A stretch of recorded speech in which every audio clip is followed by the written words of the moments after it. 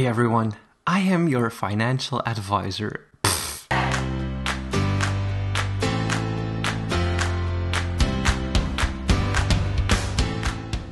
Today I'm gonna give you some tips on how to get rich faster in Bloxburg if you want to build a mansion or just save a lot of money. Here are some things that you can do for making money a little bit faster. So the first tip I'm gonna give you, if you have a second plot that is, or you want to do it on your main plot, whatever you decide to do, is you build a very small working station that you don't need electricity for. So you just add the cheapest items combined. So you add a toothbrush so you can brush your teeth. That gives you the hygiene. Then for energy, I'm gonna be adding in a bed. And I'm gonna go for the cheapest bed right here, so maybe the sleeping bag even. And then we need food, of course, and for food I'm going to be adding in the cooler so that you can take quick meals out of that one. And then for fun, I'm going to be adding not a roof. I'm going to be adding in a very small little pool that I can use to get my fun up. And as you can see right here, this is my bills-free plot. Now you want to go to options and turn off the automatically pay bills option. And you don't even have to pay your bills for this one. You can get your moods up just by doing this. Swimming around a little bit, grabbing a snack. What I do is I always grab yogurt because that gives 45 in hunger. And you just swim a little bit. You can brush your teeth probably yes, you can brush your teeth right here. So I'm brushing my teeth in the swimming pool, and as you can see now my hygiene is up. I just need some more fun, so I'm gonna just swim around a little bit, and my energy is going down obviously because I am swimming, and that makes me a little bit tired. So I'm just gonna be swimming around a little bit. You don't even have to move, it just gives you fun.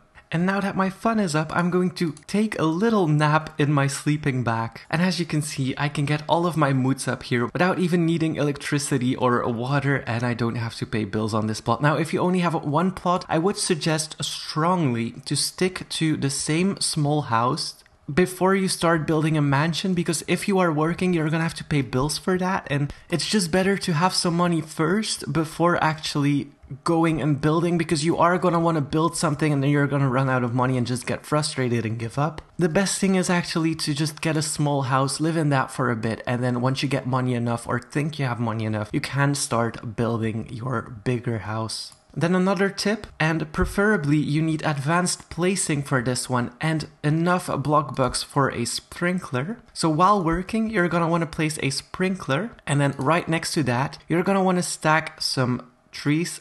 I use lemon trees or orange trees. You can basically choose whatever you want. I'm gonna use lemon trees for this one, and you want to stack like 20 lemon trees inside each other. So this is 1, 2, 3, 4, 5, 6, 7, 16, 17, 18, 19, 20. There we go. And you want to go out of build mode again. I placed it a little too far from my mailbox. And then you want to harvest the lemons. So as you can see, you get $338 per lemon tree, and the value actually goes down for what you get the more lemon trees you have, so I suggest not having too many lemon trees. And now you're gonna just wait for that to grow. So while working, this is gonna grow and you're gonna get some extra money for that. Then another tip I want to give is stick to one and the same job. Yes, I'm a very low level on this account. I used to work on another account and give money to my main, but neighborhoods. But yes, stick to one and the same job. The main reason for this is you will level up and earn more money in the meanwhile. So if you switch jobs a lot, you won't level up and make more money. Every time you do level up, you make just a little more than what you did before. So if you manage to get to level 50, you will be rich in no time. Another thing when it comes to working is set some goals. So you don't want to be working hours a day. Well, if you want to, you can do that, but you don't want to overwork yourself, or you're just gonna get bored of working and not want to even start your shift anymore. So what you can do, for example, say, hey, I will work 30 minutes a day starting from now, or 20 minutes a day even, and just do that while watching some YouTube or listening to some music, watching Netflix. You can just say, I will watch one YouTube video while working every single day, and you will make some money. So I made 861 so far for working 1 minute. So you definitely are gonna start saving up a little bit if you set some goals and don't really overwork yourself like that. But the main objective here is stick to one and the same job. You're gonna make way more money in the long run, and in the meanwhile my lemon trees are growing, so that is some extra cash as well. Then if you do decide to start building something anyways and you're trying and missing something, don't click the delete button and delete this, because you are only getting 70% of your money back. So for example, let me buy something really expensive. So you want to show off that you worked a lot, and you go into decorations, you scroll down all the way and you see this where is it? This egg right here, and you're like, okay, I'm gonna buy this just because it's a lot of money.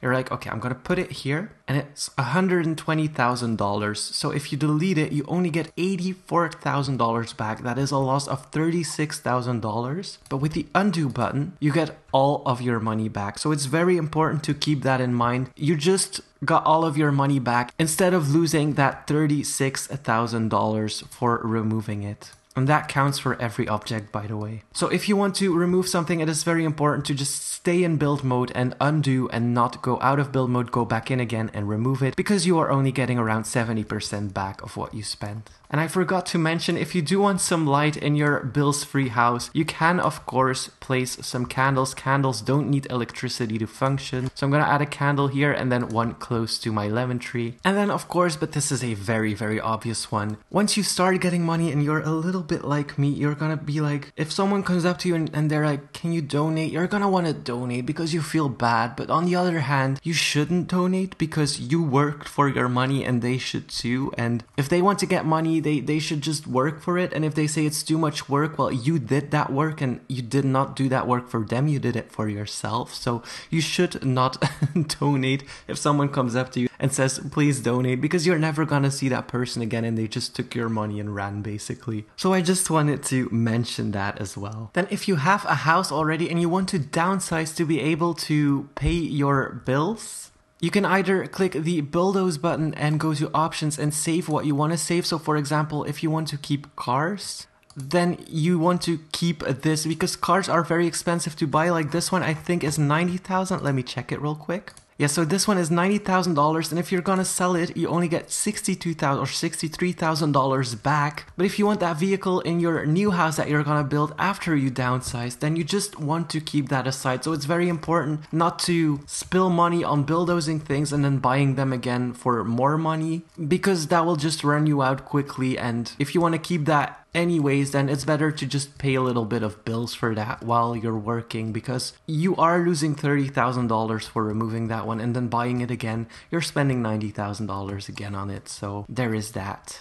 And then the final one, if you don't really like work plots like this and you do want to build a house, think about what you really need. Like, do you really need a sink in your kitchen and your bathroom? And do you really need a toilet and a shower? Do you not need one thing to get your hygiene up instead of 3? And just stuff like that. Like, do you need a couch and a bed, or can you just use a bed for your energy and stuff like that? Because that does save you on bills and you don't really need those items. Like, this already gives you energy and you don't really need a couch for that. But if you do want a couch, then you might consider not getting a bed and just using the couch for energy and watching TV. So it's just stuff like that you can think about. Like, do you really need these?